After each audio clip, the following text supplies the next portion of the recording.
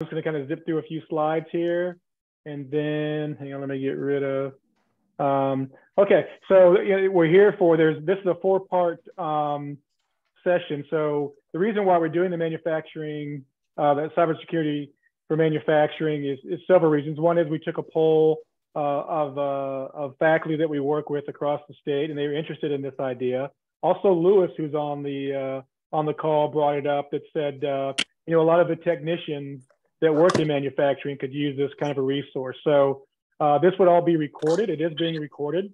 I think Ron may talk a little bit about it, but he's also talking about redoing this in another format and putting it up in YouTube. Although we will probably put it up in YouTube as well. The Zoom call, I think Ron wanted to take it up to another level, which will be great, and he can talk about that if he wants.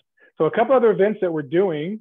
Today we're doing the top one there, Cybersecurity for Manufacturing Technician. But we're doing a series of about 11 professional developments over the next 6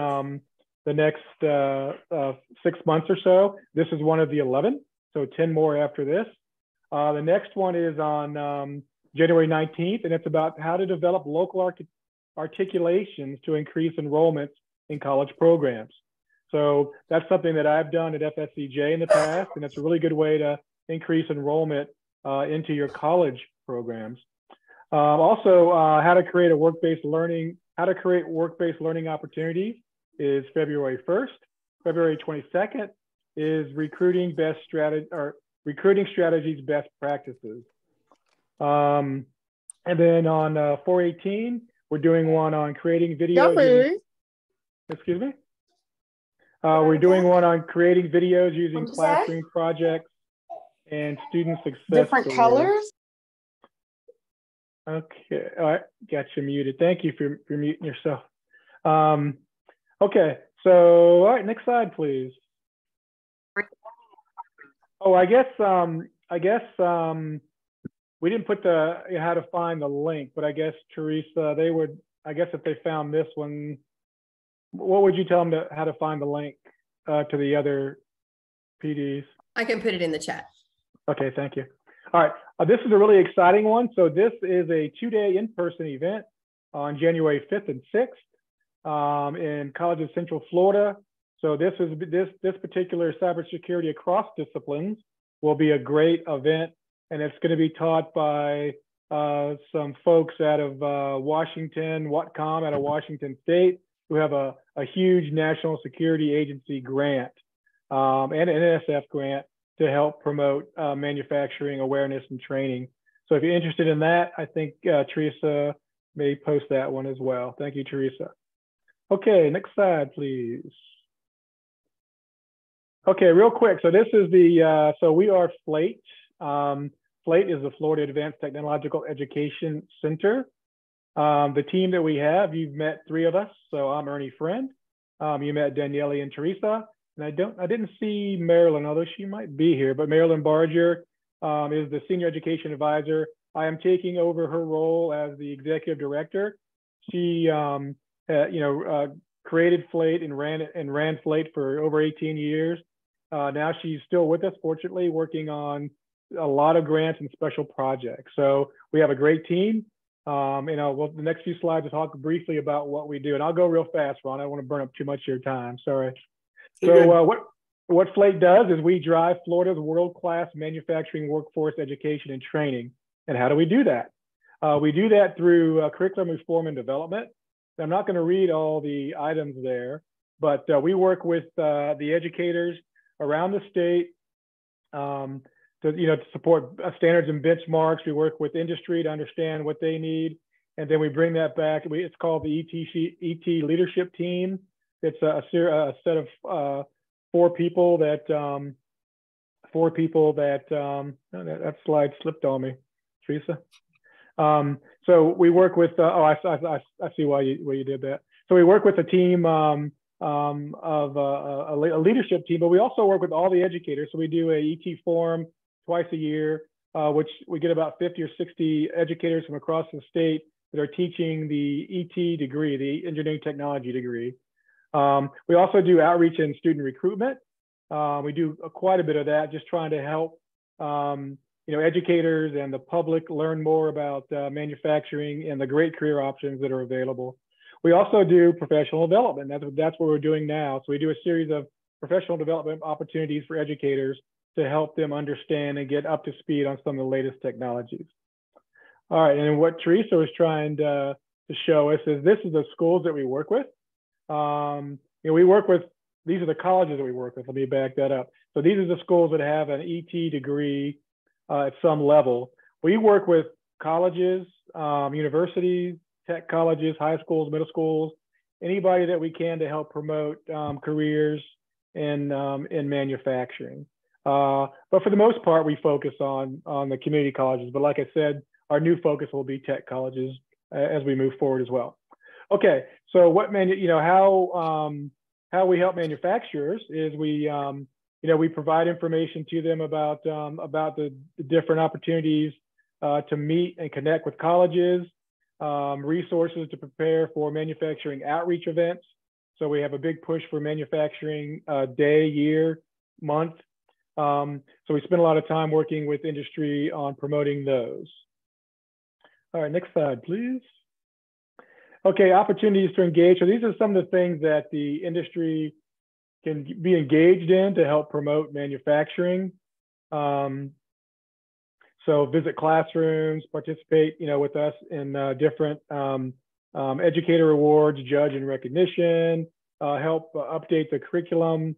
We're just creating, Maryland's creating a statewide advisory committee. They participate in that, and then host as many events and spend as much time as they can at schools, because that makes a difference. The more students hear about opportunities in manufacturing, the more likely they will be to look at that as a career choice, not just them, but their parents. Okay, so this is just a list of, oops, I lost my Zoom. Huh. Oh, something happened. Can you guys still hear me? I thought you were going to turn it over to Ron at this point. Oh, yeah, no, I think there was one more slide, but anyway, so that's a good point. So I will turn it over to Ron. I'm probably running way over time, but I want to introduce Ron Eaglin, professor at Daytona, not a professor. He works at Daytona State College. Super smart guy, nice guy, and an expert in cybersecurity. And now, Ron, sorry I took 15 minutes of your time, but I'll hand it back over to you. All right. Well, no worries. I'll get started. I can easily do this. Let's see. I'm going to find the slideshow right there. Throw that on share. So you should all be able to see that. You all screen sharing. So, I'm Dr. Ron Eaglin. I am a professor. I'm the professor and chair of both engineering and IT. So we kind of had that same role, and so I cover both parts. And this is a part of a 4-part, and the other parts will be I've got the ability to modify those based on what the audience is looking to, what they need. So let's see if I can actually now make the slideshow progress correctly. So what we're going to do is we're going to look at cybersecurity specifically in the manufacturing arena, but that's kind of, you can't just do cybersecurity in manufacturing, because general topics in cybersecurity do overlap into manufacturing. And manufacturing gives you that unique, what's unique to some industries is that you've got both IT and OT, the information and operational technologies both have to coexist in the same environment, which is one of the reasons why there's a certain challenge to this. And we're going to go through we're going to really talk about why cybersecurity has to be in that manufacturing sector, why companies have to worry about it or have to plan for it.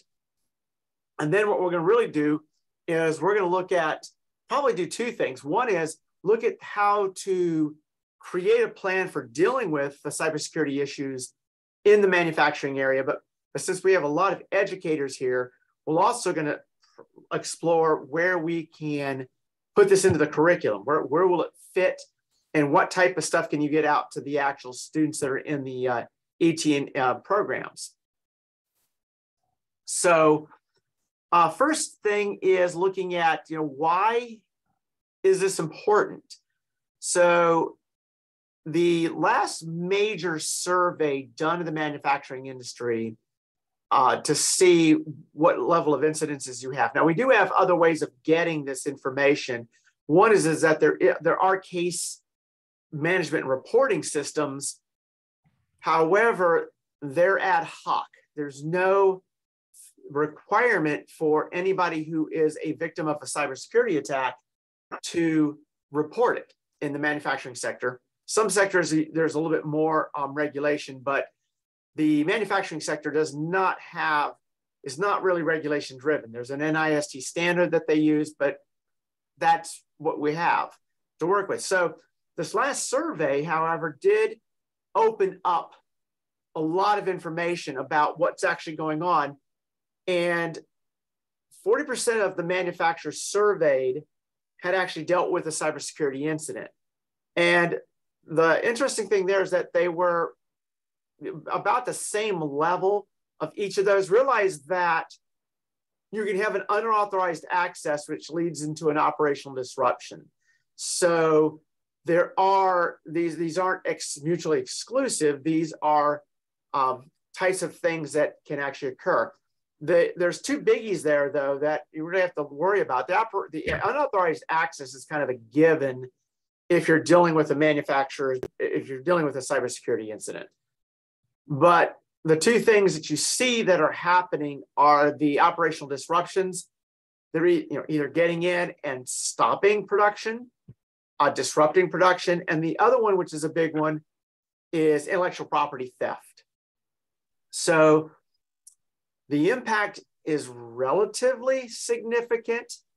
The IoT related incidences are primarily, we're really looking at manufacturing when we talk about IoT, which is Internet of Things, because many of the types of equipment that you see in manufacturing actually do classify as IoT devices.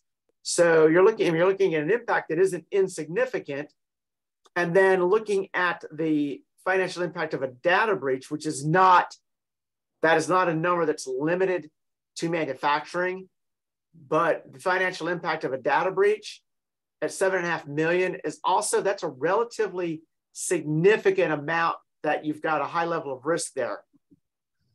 So one of the things that in the manufacturing arena, looking at cybersecurity risks, is to really take cybersecurity-based risks and roll those into the risk profile of manufacturing overall. So manufacturing, especially managers, deal with a significant amount of risk in all sorts of areas.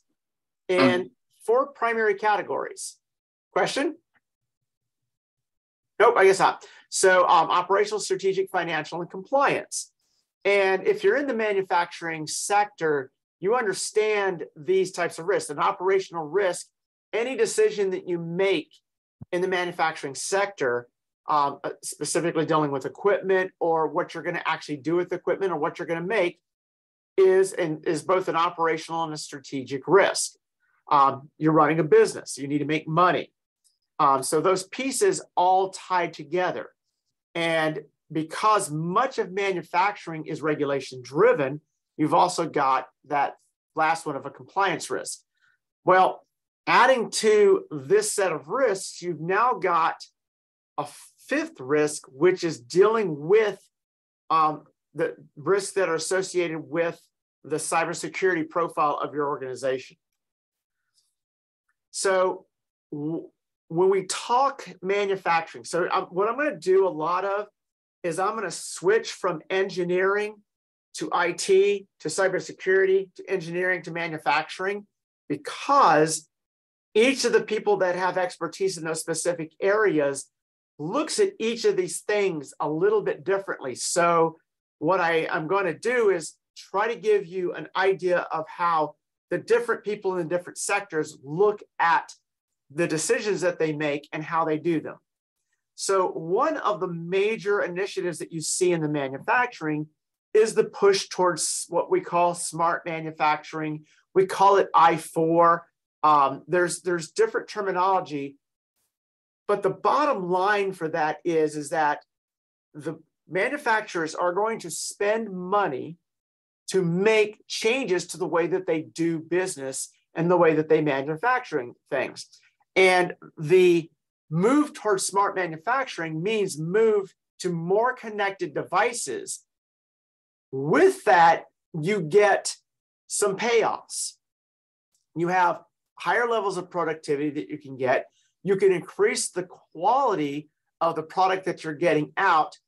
One of the other things that I didn't say here was also the customizability and the flexibility of being able to make changes quickly are some of the payoffs that you're going to get from moving from more traditional manufacturing, which is essentially isolated pieces of equipment, to things that are networked and integrated.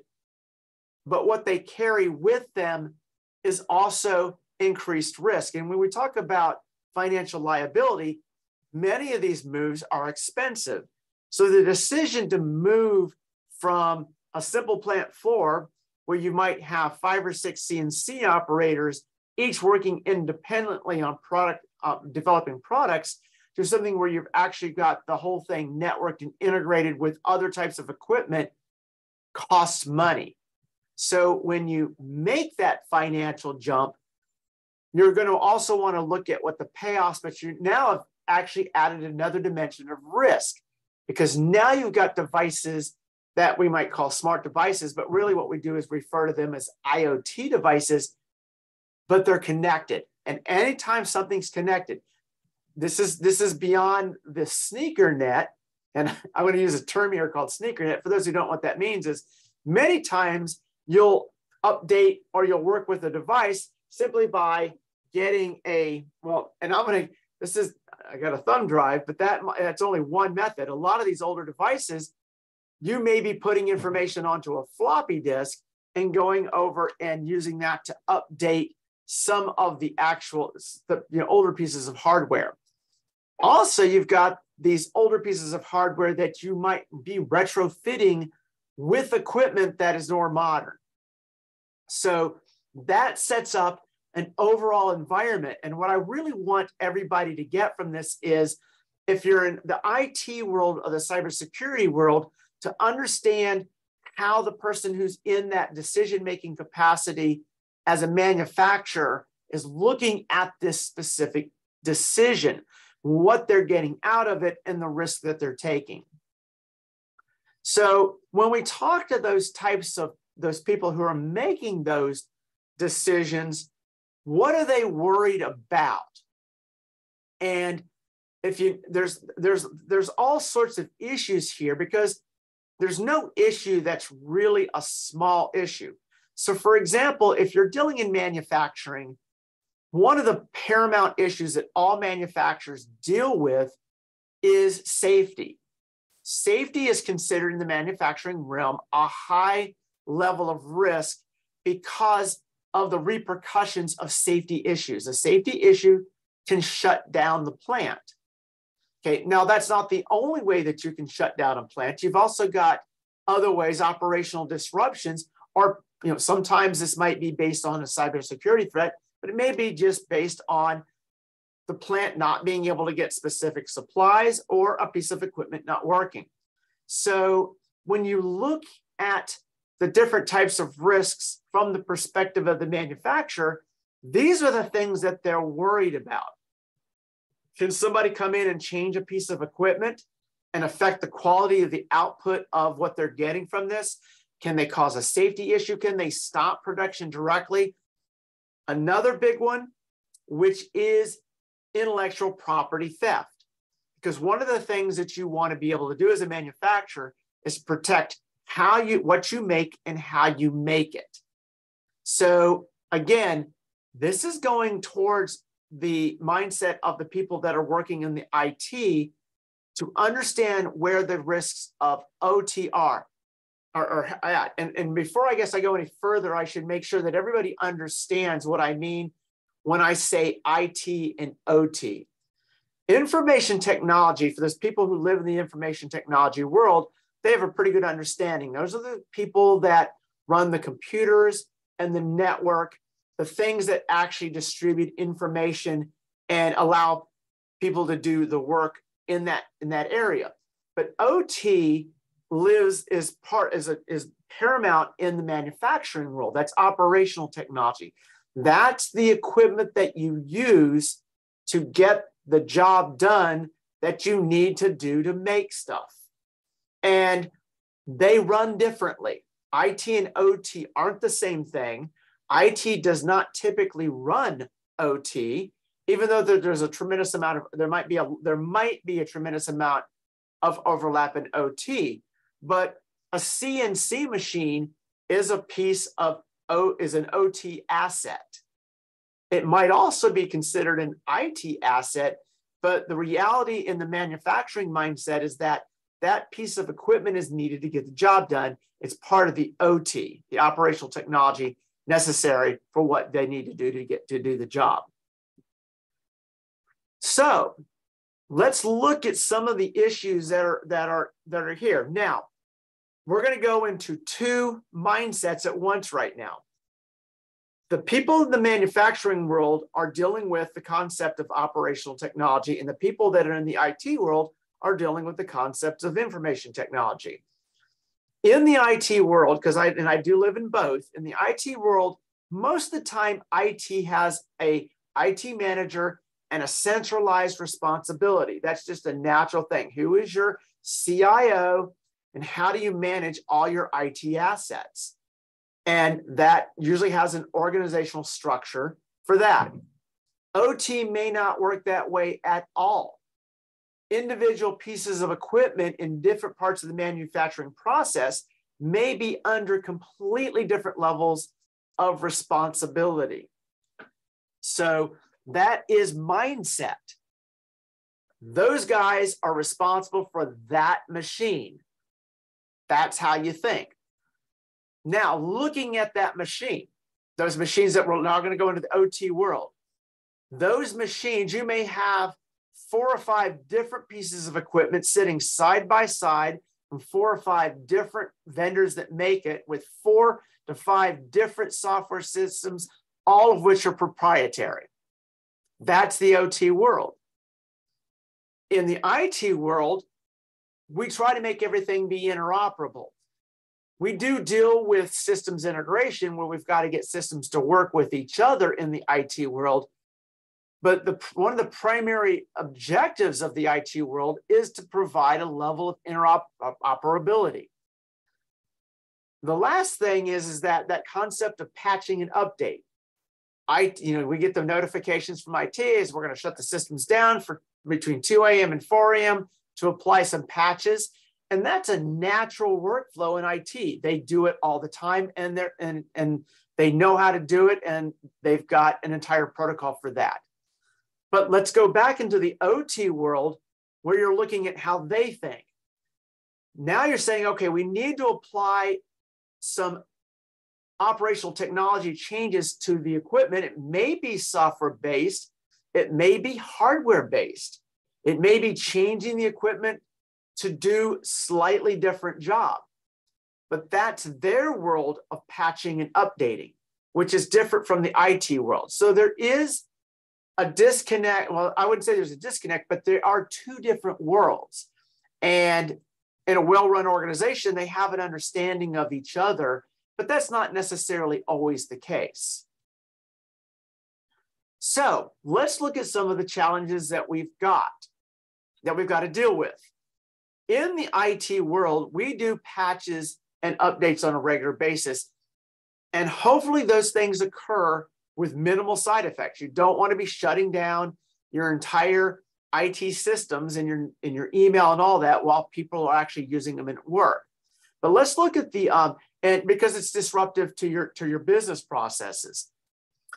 But let's look at the update challenges that are dealing with on the OT side, where making those changes might involve taking down portions of the plant for a significant period of time. And that's a direct loss of revenue.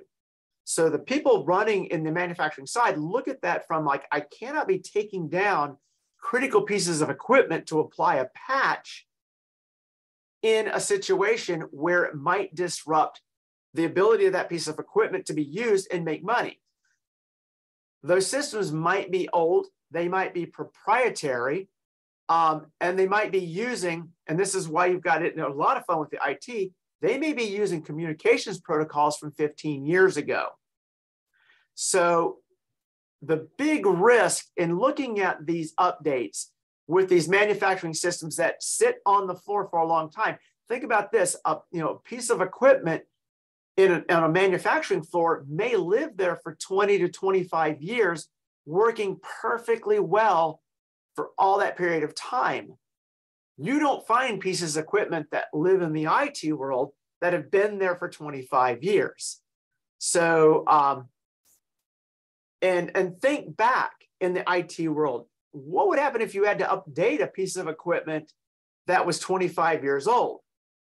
I mean, they're not going to have a CD even on it. They're not going to take thumb drives.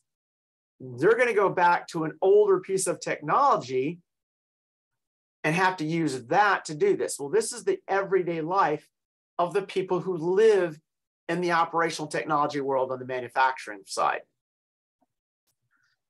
So, what is the challenge? Bottom line, what is the challenge that you look at if you're dealing with OT on the operational technology? Well, if you don't have the cybersecurity in place, if you haven't looked at what those risks are, if you haven't looked at how to mitigate those risks and ensure that everything is going to work and not be able to be taken over or hacked or broken into or stopped or disrupted, you've got a significant risk. But at the other side of that coin is going through and making those changes is challenging and potentially expensive. So that is where you've got to come from when you start thinking about how is this going to occur? Because when it comes down to ensuring the cybersecurity in manufacturing, it takes both the OT and the IT to do it. Now, what happens? I'm going to be giving a session of case studies in one of the future sessions. But what actually occurs most commonly, and there really are 3 types of common attacks. Now, there's a commonality of those types of attacks, and one attack doesn't necessarily preclude the other attacks. Right this minute, the most common type of attack that you're seeing is a spear phishing attack that is being used to gain access into the IT infrastructure to set up a ransomware situation. So what that actually says is the bad guys are trying to get money from you. If a bad guy can get into your system by any means that they get in, hijack your systems, they're not necessarily going in there to cause havoc and cause massive operational disruptions, but ransomware is a massive operational disruption because if they can get into your system, they're going to go after everything that they can get into once they get into the network itself. So a couple of very quick definitions. I'm going to go, anybody from the IT side is going to know this right at the, spear phishing is exactly, well, they use the word PH, but spear phishing is exactly what it sounds like. It's a targeted attack on an individual to gain access into a system. And they're sophisticated. Now, some of the spear phishing attacks that have hit me have known, that have gone after me, have known all sorts of very pertinent and relevant information about me. Most common, it comes to you as an email. I mean, some of them are really are to the level of ridiculous. You get an email that you need to log in immediately because people are buying things off of your Amazon, but the email isn't even coming from an Amazon address. That's a phishing attack. That isn't necessarily a spear phishing attack because it isn't very targeted, but realize that the hackers that are looking for the very sophisticated attacks to launch a ransomware or actually try to get in for true operational disruption are going to research the employees of a company to get in. So they're going to have information about it. Now, once they get in, ransomware is essentially a malicious piece of code that will either encrypt or basically block you out of your own systems. And ransomware is simply saying, we're going to let you back in if you pay us money. So, is there a financial thing that financial component of this? Oh, most definitely. And for manufacturing, this actually is the type of attack that we see most commonly. These aren't typically state-sponsored attacks. I have people that follow the cybersecurity world. There's hackers that do it to make money. There's hackers that do it as state-sponsored attacks. We have had state-sponsored attacks, typically on critical infrastructure, where the goal is disruption. One of the common is for intellectual property theft. I mean, most people have probably read in the news how essentially China, which is one of the state-sponsored, will have people that will attempt to get into the systems to steal intellectual property, but that's another one. So bottom line is we really want to keep everybody out, but it's good to understand what some of these attacks are. Now, and if there is a demand for it, especially when we do the case studies will get into specifics. When I say spear phishing, we're going to look at exactly what type of, what was actually the email, who it was sent to, why it was sent to, and how they researched the individual to get them to be vulnerable to that attack. So if we look at, and this is again aimed at the people from IT, if we look at the manufacturing side, where do the vulnerabilities lie? And now let's get out of the IT realm of the vulnerabilities, which are typically managed by IT. Getting into the networks, getting into the, we'll talk about that, but that's, right now we're going to look at where are the vulnerabilities directly in the manufacturing, which is unique to the manufacturing. So there's these categories, and if you categorize them, and I've looked at, we've got different reports that look at these in different ways, but this is how manufacturers can actually look at it and understand these categories. So when you're looking at where the vulnerabilities are, take the category and say, okay, what do we have that is vulnerability, that is vulnerable?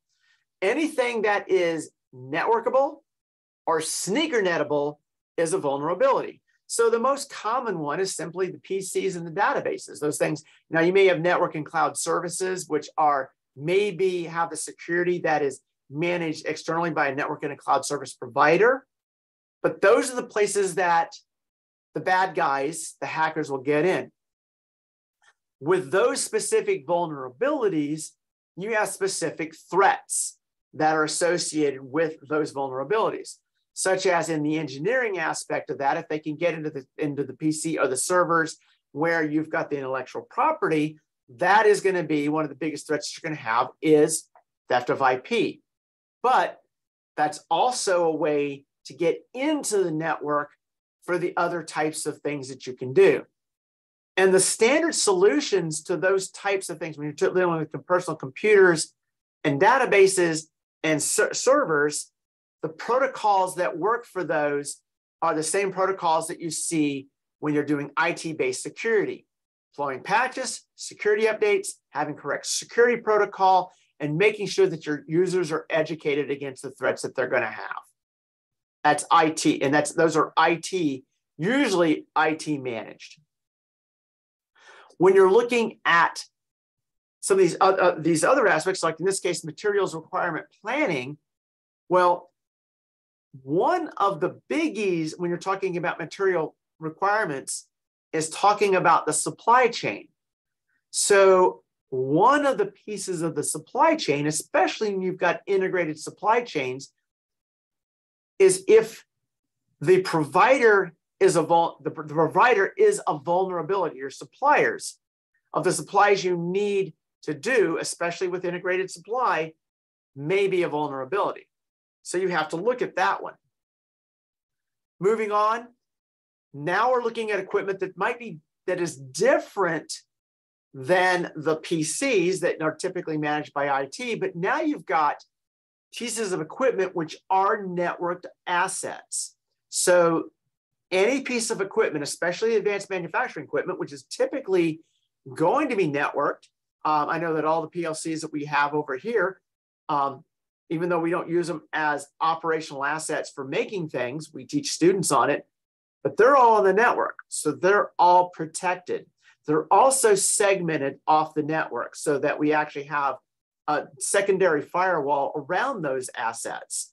That isn't specifically for any reason that we're not tremendously worried about people hacking into the PLCs at the college, but we segment them because we've actually got more worries of issues, the fact that we're actually doing firmware updates and the students are on that we don't want them disrupting the network outside of that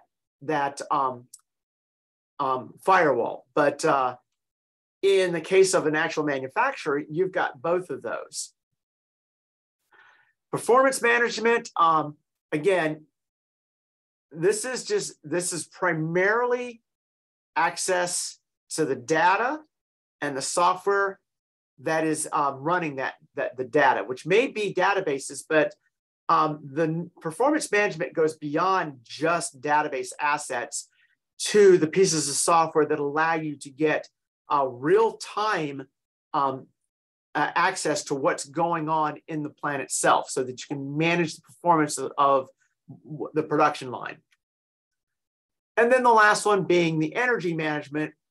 And we all actually have this because, believe it or not, one of the ways to get into a building is through the control systems, even the HVAC control systems of the building. Now, and that's all, those are the categories. Now, if you're an OT or an IT person, go back and look at, going back, and I'm going to cover all this in a tremendous amount of depth because we've got case studies on each of these, and you have to develop a plan for how you're going to protect all this. And I've covered a whole lot of pieces of equipment, not just your standard PC servers and databases, but every single thing that exists on that plant floor. And if you go into any manufacturing plant, unless they're using a single supplier for every piece of equipment that they have, they've probably got multiple pieces of equipment from multiple suppliers. And thinking about just having a patching plan to be able to get the pieces of patches from multiple suppliers and keep the systems updated and patched, each of which is probably going to have a completely different methodology for applying the patches, you've now got a system that's tremendously complex. So what do? Well, one of the things that you can do is a full cybersecurity assessment. And you either have one of two situations that may occur here. You have the expertise to do a cybersecurity assessment in-house, or you can get a third-party vendor that has the expertise to do a cybersecurity assessment. The recommendation that has come in from, and this is from multiple people who do cybersecurity assessments, so you can take it with that as an understanding, is that you should have a cybersecurity assessment done typically on an annual basis on all OT environments, which basically means all the equipment, everything that you do, not just the IT side of it. Now, a lot of manufacturing plants also use third-party IT, not necessarily in-house. And there are a number of companies that do both IT and OT. So you can get both of those into one package. So looking at this, you have to be able to deal with both of those environments. And just like if you're going to get a housekeeper to come over and clean your house, if you're going to be bringing in a third-party person or firm to do your annual assessment of your OT environment, you need to prepare for that because you're going to need to know it's going to be obviously advantageous for you to have what are all the equipments, when were they purchased, what is the data on the equipment, who is the manufacturer, and who are the contacts with those manufacturers to get updates and everything on that prior to the third-party people coming in. And a governance program. This is actually one of the bigger deals, because what if something happens? And in a manufacturing company, and I talk to manufacturers quite a bit, and I ask them the question, if somebody were to get into your system and stop the operation of one of your pieces of equipment, what would you do? You know, what is this? Who can make decisions, and what decisions are you going to make? Do you even have a plan?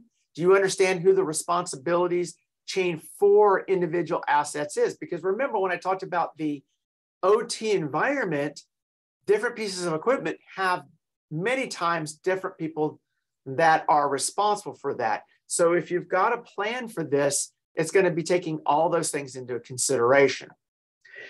Now, if you really have a big issue with insomnia, NISTIR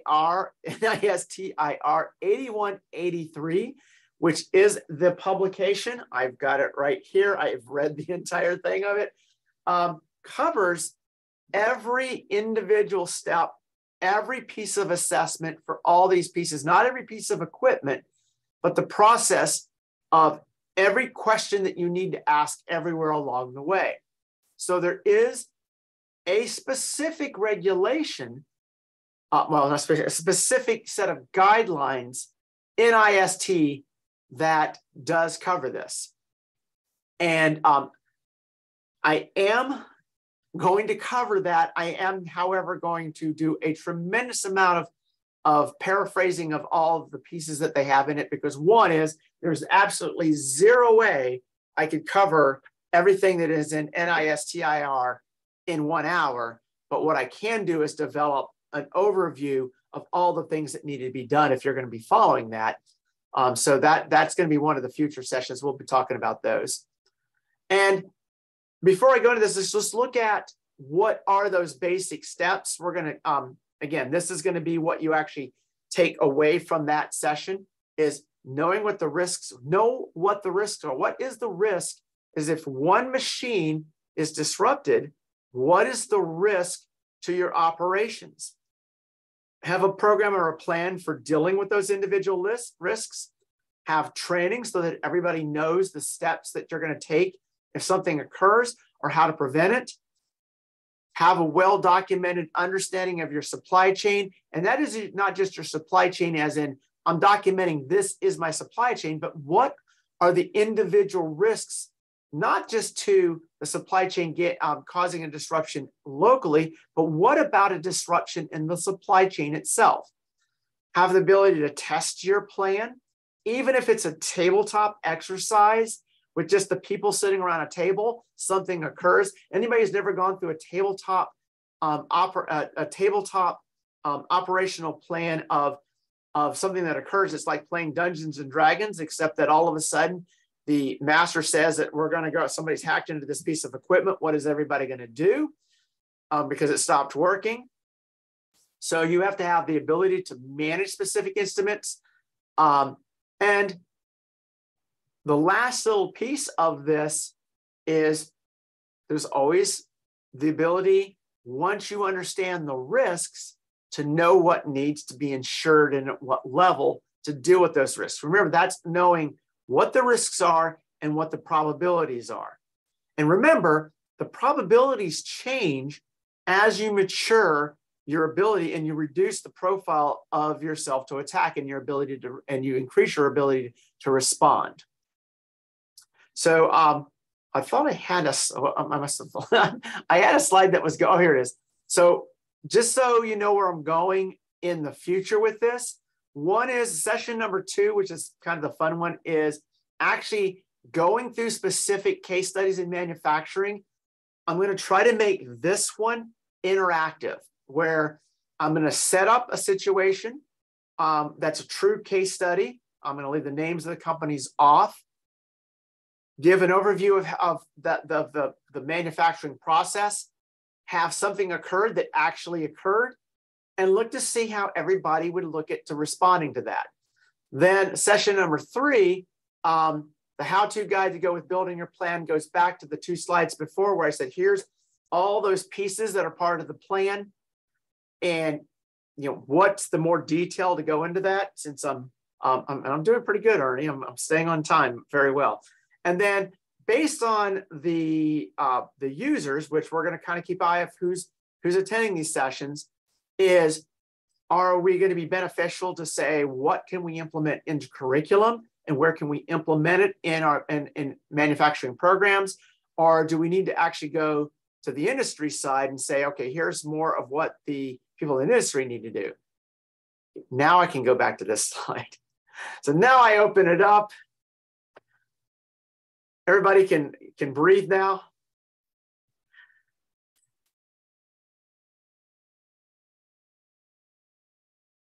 I hope I didn't go, I was trying to pace myself. You did very good, Ron. Yeah, well, thank you, Ron. That was a good start. Everybody keep in mind, we've got 3 more to go. So did you want to ask him any questions, Ron, to help you prepare for that 4th session you were talking about? Well, I think what, everybody's going to get an opportunity to, and actually it would be good if you've got the chats, because I love the chats, give me a written record. Go to the chats, and if you like say, that you want to specifically implement something in a specific class, that's good to know. And if you're coming from the education side, I'll know what school you're from, and I'll know what programs you have too. I have that information. I have data. Ron, this is Joel from Manatee Technical College, and I just wanted to mention, and I appreciate that, and that was very informative. And as we're trying to get our hands around these Internet of Things, and they're being manufactured with not a lot of standards or benchmarks, and obviously they don't have the robustness to implement some type of security measure inside of them a lot of times. As we teach the program now, we touch a little bit on SCADA, a little bit on the Internet of Things and how they are starting to infiltrate networks all around the world. And right now, the 2 key points we try to teach is to have some appliance between your network and your sensitive data and these Internet of Things, if possible. And that appliance, on top of that, you have some type of security wrapper that you would try to place on the data that Internet of Things is going into the network to go either extract or to go place data into. How as these apparatuses or as these appliances are separating and segmenting the Internet of Things into the network and hopefully feeding some of these intelligent feeds in there, as a industry, it's kind of hard as we are just now trying to develop these standards. And it reminds me so much of back in, with Microsoft and Apple, and as we've kind of evolved and how helpful these standards have become. Just curious on your input as to where you think we are with that. And if there's any other piece to this that we should let our students know is another way to try to protect ourselves from these Internet of Things. Well, okay, so Joel, the one thing is the known versus the unknown. So when if you read through some of the security and analyses that which are hard to get hold of, but you just kind of have to dig. A typical manufacturer may come in and say, okay, we're going to go ahead and inventory what we think are the pieces of equipment that have at least some level of vulnerability, and they'll come back with 15, 20 pieces of equipment. And then the group will come in and do the security analysis and come back and say, no, you have 175. You've got way more than you thought you had. And so on the manufacturing side, it's getting a handle over every little thing. So in a simple example of this is, as soon as I walk into my building and log into the local network with my cell phone, I've now got an internet appliance in my hand that is connected to the internal network. So, and in that case, that piece of equipment, which in this case is just a cell phone, but that piece of equipment is also transient. So the challenge that I've been seeing, and this is from the reading of this, because I'm planning on going to some manufacturers and looking at doing the risk assessments to see, in real life where they're at, is what they know, they manage. What they don't know to manage. And understanding the risks and the vulnerabilities of some of the pieces of equipment that they don't know are vulnerabilities. Now, those are probably many cases extremely low risk, because you're talking about pieces of equipment that don't necessarily have an easy way to get into. But I can tell you, after watching the latest one of the hackathon competitions where they were attacking the PLCs of, the red team was attacking the PLCs of the blue team, and finally broke into one of the PLCs, they were able to quickly propagate to, and actually gain full control over the PLC, that first PLC, and then propagate that to all the interconnected PLCs. That one was interesting too.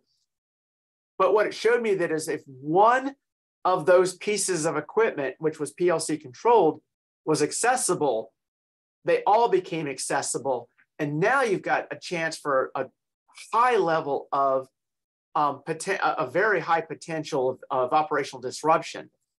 But in the what the blue team failed to do was secure 100% of their equipment. They left one vulnerable.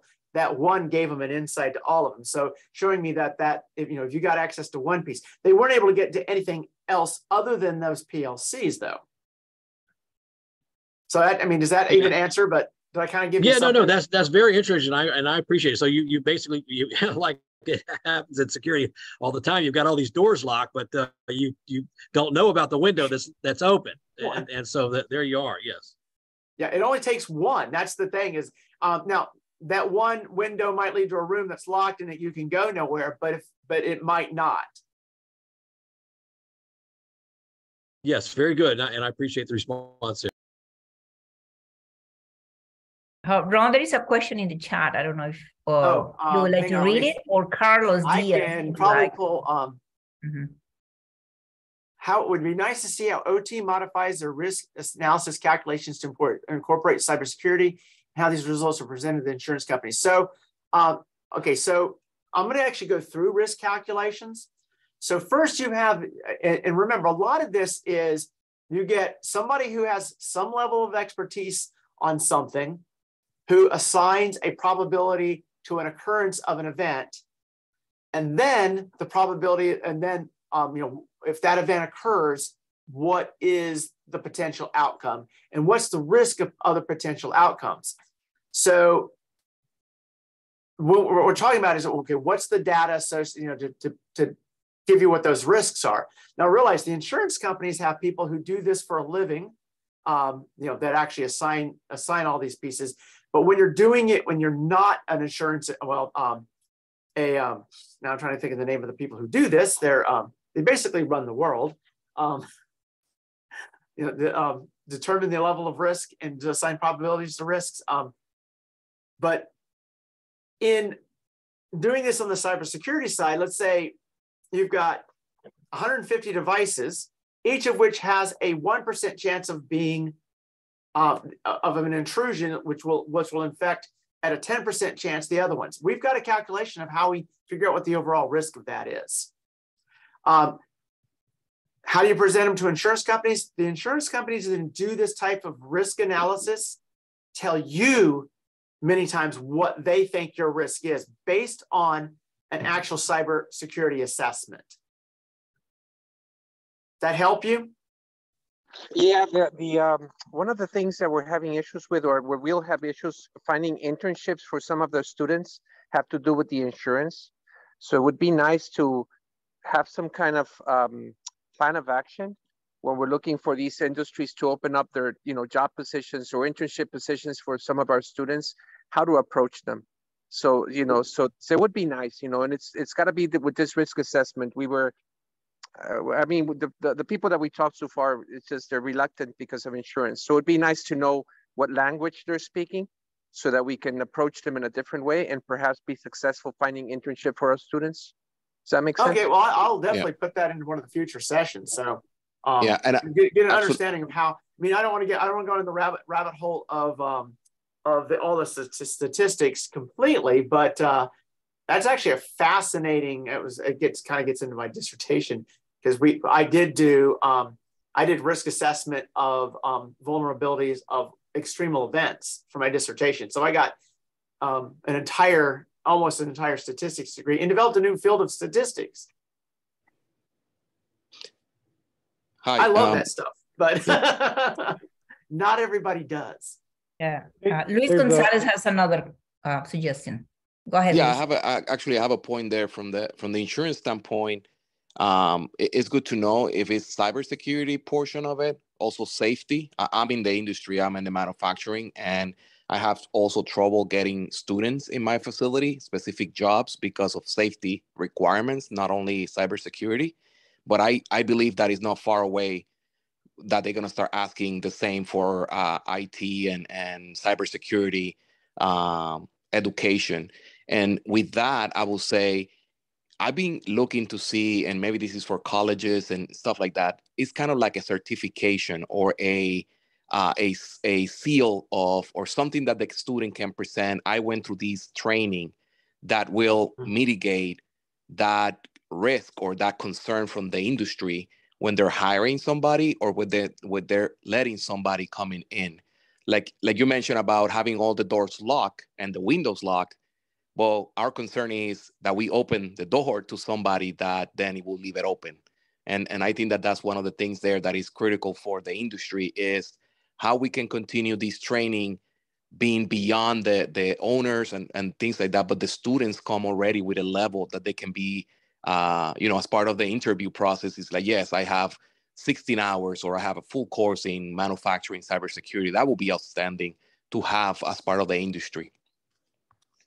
Right. And that's actually, because you brought up with the safety is exactly what transfers right over. Because again, you think of it in terms of risk, you're not going to let somebody into your plant working there that hasn't been through the safety training and the cybersecurity training. So, and one of the things I was going to say is for mitigating that risk is being able to say this student has been through a certified cyber training.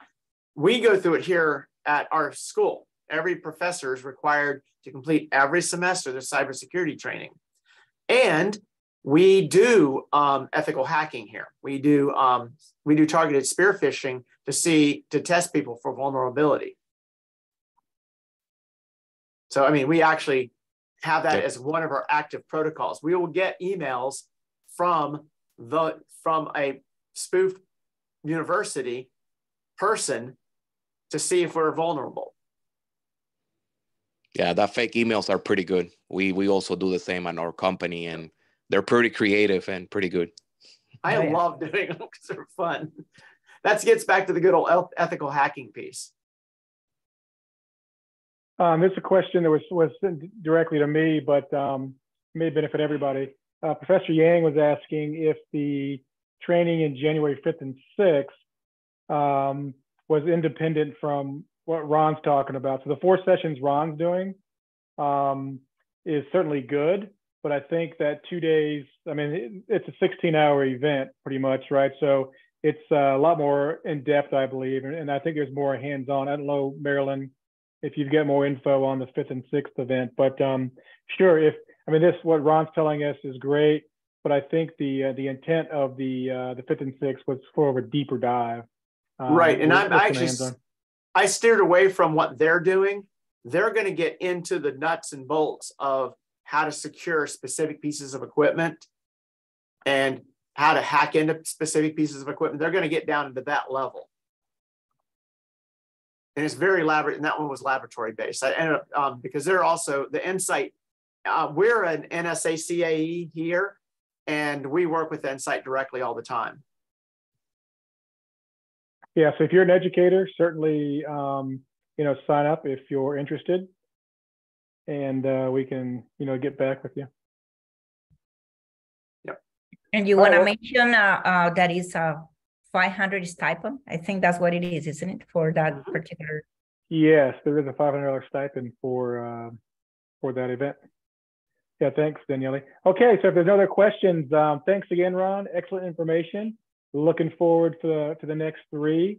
And everybody keep in mind the other professional developments we have available. And as always, if you have any suggestions for us, or you've got some things that you're doing you want us to participate or learn about, please let us know.